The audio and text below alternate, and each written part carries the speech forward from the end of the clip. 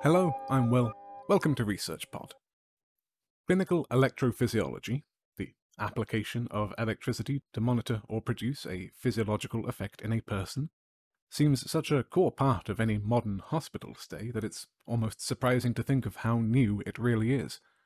As it stands today, devices and techniques have grown more accurate and less invasive, to the point that these life-saving technologies are practically commonplace. Today we're speaking with Ben Scherlag, Professor of Medicine at the University of Oklahoma, USA, about his role in this part of medical history, and why his dual roles in both clinical cardiology and basic science have been so valuable. Professor Scherlag, thank you so much for your time today and for taking this opportunity to talk with us. Thank you for the opportunity to talk with you. Just by way of introduction, if we could hear a brief biography and what are some of the personal highlights of your contributions in physiology, electrophysiology, and research as a whole. I received my PhD in 1964 at the Downstate Medical Center in Brooklyn, New York. I did my postdoctoral work at Columbia University under the tutelage of Dr. Brian Hoffman, who was at the time one of the foremost figure in cardiac electrophysiology. Clinical electrophysiology was not known at that time. As a matter of fact, the work that I did both at Columbia University and then at the Staten Island Public Health Service Hospital, we were able to do a singular type of work in which we used a catheter that we could introduce into the heart to record from a specific critical site of the cardiac conduction system called the His bundle, named after Wilhelm His, that lies between the upper chambers of the heart and the lower chambers of the heart and conducts the electrical impulse from the upper to lower chambers, causing the electrical activity and the mechanical activity of the heart. And also the discovery of a means for electrical pacing of the heart, either the atria, the upper chambers or the lower chambers, which was done by Dr. Hein Wellens in the Netherlands. And those two kind of elements were the basis for a subscience of cardiology that became called clinical electrophysiology. And this is what continues today as a means of recording from various parts of the heart and also ablating various abnormal structures in the heart in order to alleviate and actually cure, in many cases, cardiac arrhythmias, that is, disorders of the heart in patients. From the inception of electrophysiology through to today, has there been anything that has kept you engaged, kept you invested in the research? There's an interesting aspect to the recording, and that was an adjunct discovery that we made, and that we could not only have that recording, but also pacing from the His bundle. At the time, we thought that was a kind of interesting connection that people could use. It was used to some extent in the 70s and then kind of faded away until the discovery in 2000 by Dr. Pramod Deshmukh, in which what he did was he took that catheter and he used it as a screw-in lead that he could attach to the His bundle. So now he could do His bundle pacing. And the interesting thing is using His bundle pacing for patients with heart failure. Previously, what had been done was to put a catheter into the left ventricle and another catheter in the right ventricle, trying to synchronize the activity of the two chambers in order to get a much more effective injection of blood so that heart failure could be ameliorated. In this way, with a single catheter, one could produce this synchronization and get the the same kind of result or even better result with patients in heart failure. And that continues today. It's now become one of the major ways in which we do something called cardiac resynchronization therapy. Now, when it comes to clinical electrophysiology and also all of the lab work and your work as a physician, how do you find that those kind of very disparate worlds of interacting with people, interacting with research, and then interacting with microscopic, damn near atomic detail of physiology, how do they relate to each other? Do they fit together? And have you found that one has helped your understanding of the other? Well, it certainly was my good fortune that starting at the Staten Island Research Hospital, from that time until the present, I have always been collaborating with clinical electrophysiologists. Until this day, I'm on the faculty at the Department of Medicine at the University of Oklahoma Health Sciences Center, and continue my collaboration with the faculty at the Cardiovascular Institute. My continuation of research has not really been limited to the work that we did with the HIS bundle.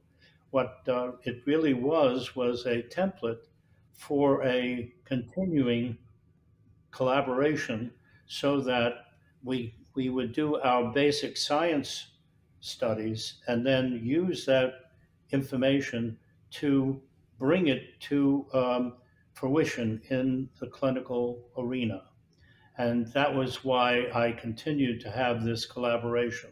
For example, in 1973, we came across another interesting structure in the heart, which most people had thought to be a ligament. It's called the ligament of Marshall, discovered by John Marshall in 1850. But we found that there was a continuation of atrial tissue from the coronary sinus into this ligament of Marshall. And at the time, it was just seemed to be a kind of recording that people could make. But eventually, what happened again, the clinical electrophysiologist found that it was a critical area for the production of permanent and persistent atrial fibrillation. And therefore, it could be ablated very easily because there was a vein that ran within that ligament of Marshall. And Dr. Valdemano and his associates were able to inject alcohol into that vein so that they could destroy the ligament of Marshall. We called it a tract of atrial activity, which was the source of persistent atrial fibrillation. So that occurred only recently, I think in the last 3 or 4 years. So this was another interesting aspect that occurred as a result of our basic studies in cardiac electrophysiology. This was not the only one that kind of followed this template. The other one was a recent discovery by us that we could stimulate the vagus nerve, which innervates the heart, through a non-invasive area called the tract, the tragus. The tragus is the protuberance, the anterior protuberance of the ear, and it has the auricular branch of the vagus nerve. So, under those circumstances, we were able to show that the vagus nerve played a very important role in atrial fibrillation. And again, it became a means by which we could use stimulation, which was non invasive, at the tragus of the ear in order to control atrial fibrillation. So, this was another aspect of this template of connection between the basic science studies and the clinical electrophysiology.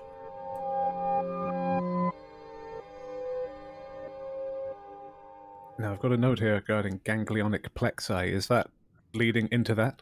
Thank you for bringing it up. It goes back to the fact that I did a sabbatical in 1989 at the University of Montreal. Actually, it was at the hospital connected with McGill University. The discovery of the ganglionated plexi, and these are neural structures which are found at the entrances of the pulmonary veins. Why is that important? Because, again, let me give you a short history. In 1998, Dr. Hasseguer in France and his associates discovered that inflammation of the area of the pulmonary veins was producing high levels of activity, which was then propagated into the atrium and producing atrial fibrillation.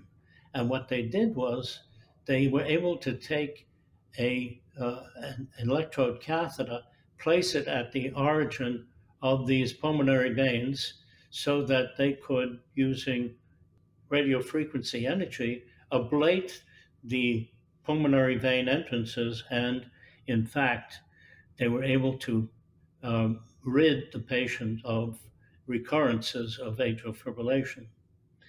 The interesting thing that we found when we worked with Dr. Andrew Armour in Montreal.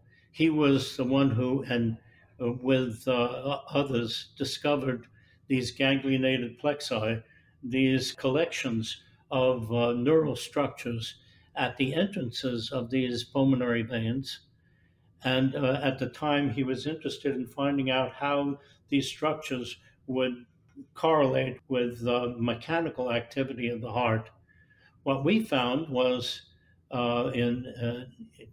actually, we did these studies in 2004, and continued with our Chinese colleagues afterwards, that these ganglionated plexi, which were interesting, localized at the pulmonary veins, were also sites of inflammatory activity that could cause atrial fibrillation. So we hypothesized that when Dr.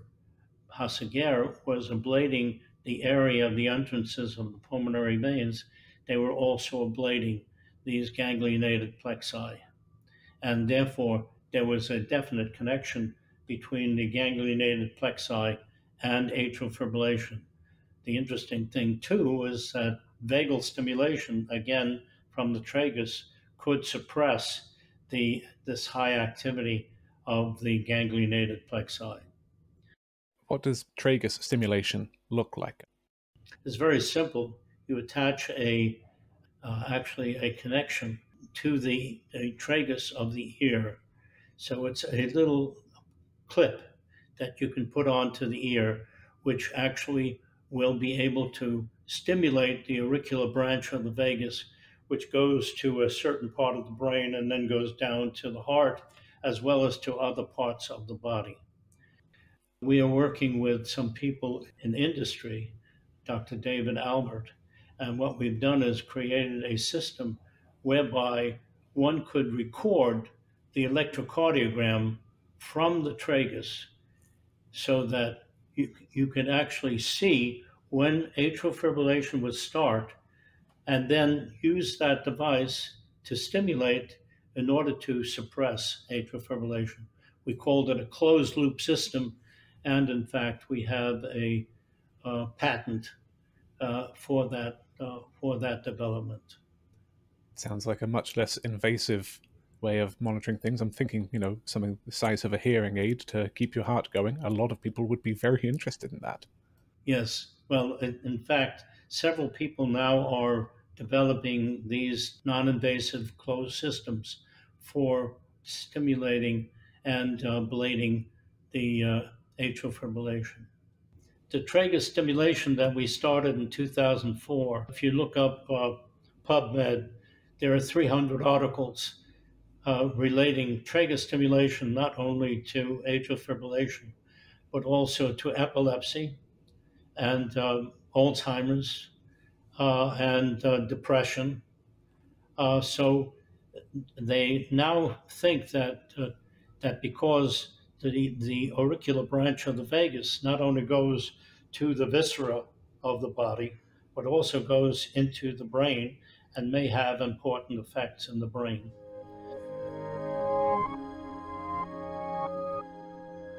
Now, your more recent work on non-thermal plasma and plant biology feels at a bit of a distance from clinical cardiology. What brought about that shift in research focus? We continued to do basic electrophysiology until, about 4 years ago. At that time, we kind of suffered from a political problem to terminate our animal studies. So, under those circumstances, we were again forced to go to a different area of research that we had to leave. My original interest when I was an undergraduate, I was very interested in botany and invertebrate zoology. And so we are very fortunate to get some laboratory space in the Department of Physiology in order to start some studies that I was very anxious to do for many years, but of course was not able to do because of my studies in cardiac electrophysiology. And so this actually became another area of this connection between basic science and clinical electrophysiology. And so we started working with plants and animals. And our initial study was I believe, was a singular discovery that we could produce something called plasma. Remarkably, we found that this hybrid plasma had anti-aging, antioxidant, and also anti-dehydration effects, so that we could use it for several applications. As a result of the studies that we did, we were able to attract the attention of the National Academy of Medicine that was running a Global Catalyst Award. And we received one of those awards for $50,000. That was back in 2020. We now have, on the basis of our progressive research, we have now gone into the second iteration of the NAM contest, and we're trying to show not only the very effects of anti-aging, the antioxidant, and the anti-dehydration effects in plants. We can now apply this to animals. We're starting with some studies in mice.